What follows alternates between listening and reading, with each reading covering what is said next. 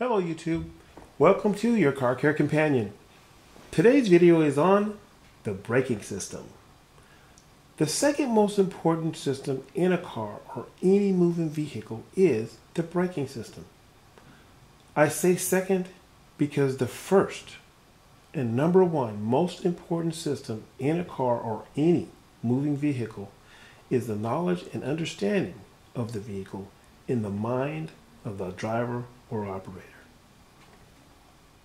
Next are the brake system components from the ground up: the road, the tires, the brake pads and brake shoes, the calipers and cylinders, the brake discs and drums, the brake lines, the brake fluid, the master cylinder, the brake pedal, the brake lights, and the emergency brake. First up, let's look at the road conditions, and the tires. You might not think of the road as being a part of your braking system, but the braking system relies on friction. So because the tires have to have friction on the road for your brakes to work, when you really stop and think about it, the road is a very critical and important part of the braking system, and it's increasingly important that you pay attention to the road as conditions change, such as wet, snowy, icy, gravelly, or any kind of a road condition that's less than dry, warm concrete. The road conditions is a very important part of your braking system to consider when determining how you're going to drive.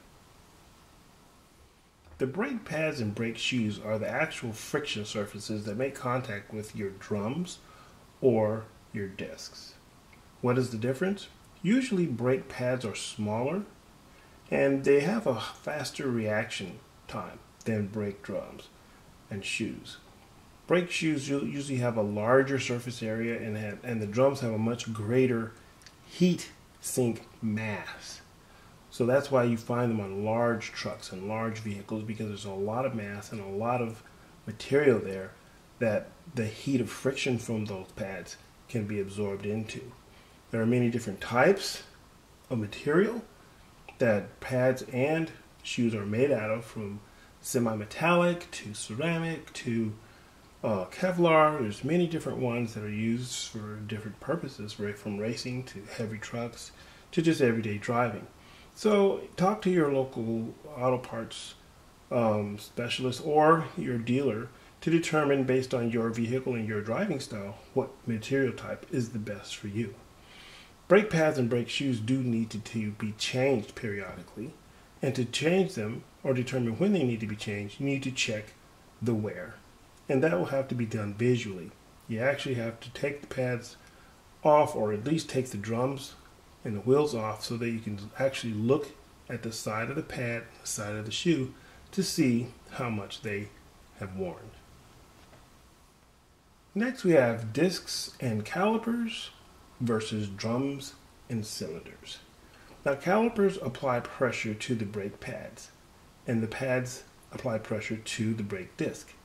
And cylinders apply pressure to the brake shoes, and shoes apply pressure to the brake drum, both of which stop the tires from turning, which is how the braking system works. When you put your foot on the brake pedal, there's a brake switch that turns on your brake lights. It's important to periodically check to see if that light is working correctly, especially if you have a third light. You want to see if that third light is working correctly. Many accidents have occurred because the brake lights simply were not working, and the car behind you could not tell that you were slowing down. Accidents are a result. The brake lines, the brake fluid, and the master cylinder. Well, the master cylinder is how the brake fluid is distributed to all of the brake drums or brake discs that the vehicle has. It sends the fluid to the caliper or to the cylinder. And there's a reservoir that sits on top of it, and that holds the fluid that feeds the master cylinder. The brake fluid is a static fluid that's non-compressible that actuates the slave cylinder, which the slave cylinder In a disc brake system is actually the caliper, and the slave cylinder in a drum brake system is a cylinder that pushes those brake shoes out to make contact with the brake drum. In a nutshell, the slave cylinder is whichever cylinder does the actual work.